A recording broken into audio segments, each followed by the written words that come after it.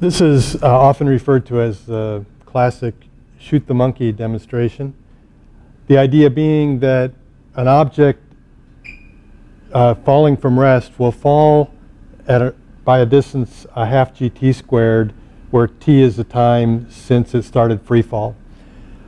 It's true whether an object is dropped from rest or even when an object is shot as a projectile, if we treat the projectile position as being where it would be without gravity, and then the half gt squared is then the distance below that straight line trajectory that this projectile will fall.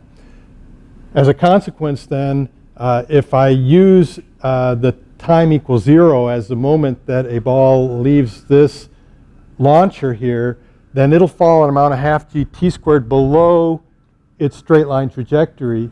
If I then also at the same time drop something from the point where this is pointed at the same moment the ball is launched, then this will also fall by an amount a half gt squared. And therefore, regardless of the speed at which I shoot the projectile out, then the two shall meet at that location.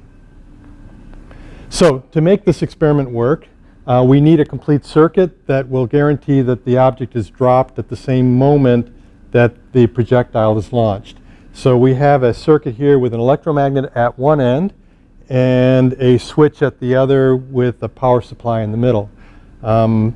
When this switch is closed, it activates the circuit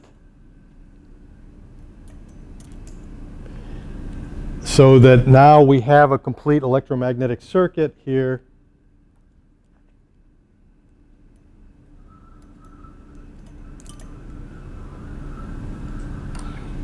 And my trusty companion here, George, with his flak jacket for protection, will now be able to be hung from this electromagnet. Now that he's in his place with the ball already launched in the projectile launcher, then we simply use compressed air to then force the ball out of this and allow the entire sequence to take place.